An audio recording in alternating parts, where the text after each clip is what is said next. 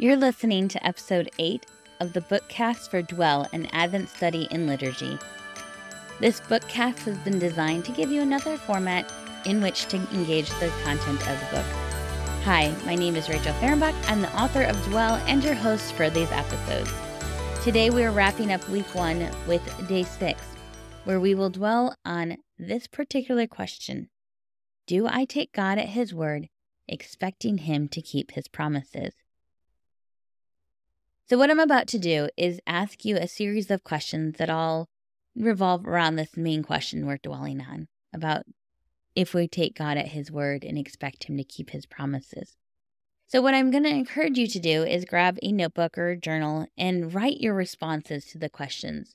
If you're not able to do that currently, maybe you're in a car or going for a run, I want you to hit pause after each question and take a moment to answer either out loud or in the quietness of your heart. Just take a moment to answer them. Don't breeze by. Don't rush through these. It is so easy to consume information and thoughts and opinions from others about Scripture and about our relationship with the Lord.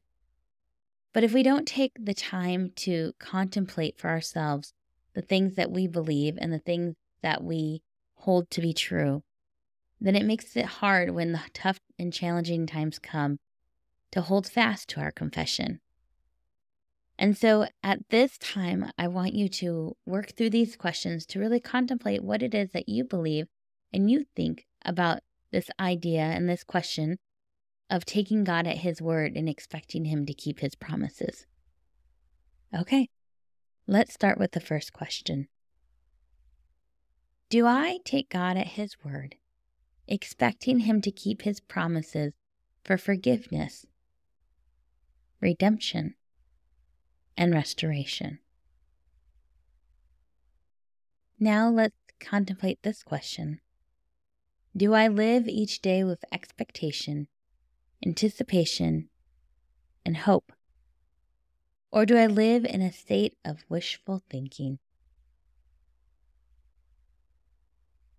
The next question I would like you to consider is this one. Do I believe God's promises are for my present and my future? Or do I attribute them to some distant past? This next question requires a layer of openness and honesty, but I would like you to consider the question, what promises of God do I struggle with doubting? And finally, I would like you to take a moment to write out your personal confession of hope. If you don't have answers to all of these questions yet, or you're not quite sure what your confession of hope is for your life, or maybe you're just struggling to trust God at all right now, and that's okay too. If that's the case, I just want to assure you that our lives and our faith walks are an ongoing process of renewal. And we'll talk more about this in a later week. But just know that your God wants to know you intimately. And He is not afraid of your questions. He's not afraid of your wrestling. And He's not afraid to engage with you there. And so don't be afraid of them either.